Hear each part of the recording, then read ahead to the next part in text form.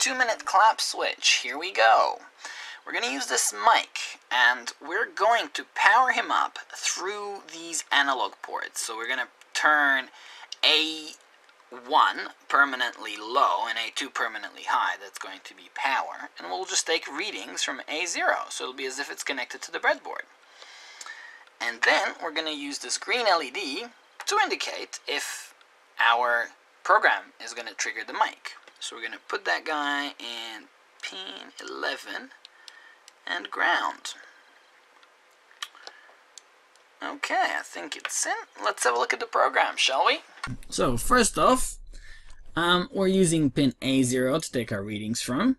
A1 and A2 are ground and power.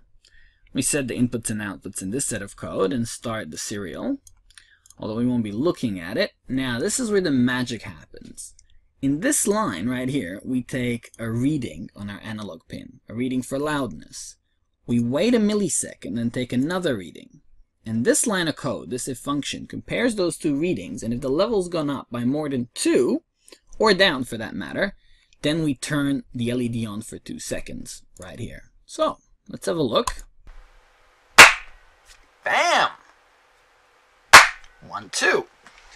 Okay, now let's switch this thing about just a little bit and try to make it so that when we clap, the state of the LED changes. Now let's have a look at the code right here, and we've added just one little factor. It's a boolean. It's light on is the name of the boolean, and it's either true or false.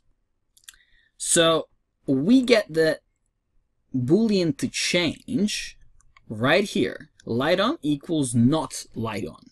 So if false becomes true and true becomes false every time the mic is triggered by the increase in loudness. And so right here, instead of saying digital write LED 1 high or digital write LED 1 low, we say digital write LED 1 light on. And that turns the light on when the boolean is true and off when it's false, acting like a switch. Nice. Works. Time to see if you can build one yourself.